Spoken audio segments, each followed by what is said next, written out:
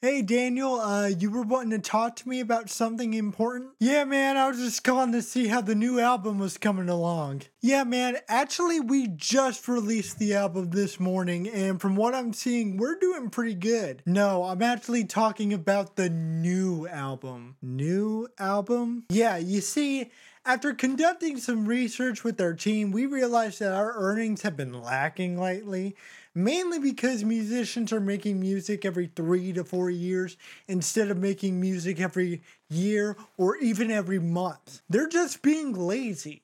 Well, after Selena Gomez took that 5 year break, she dropped a new album, and from what I'm seeing, she's doing pretty well in numbers. Well, maybe to your standards. Okay, but what about the Beatles? They haven't recorded since 1970, and they're making millions of dollars in playtime on your service. That's not enough! Okay, so what you're basically saying is that because we're not releasing as much music as you would like us to, that means that we're lazy, and the real reason why your company is losing profit is not that people are most likely using other services?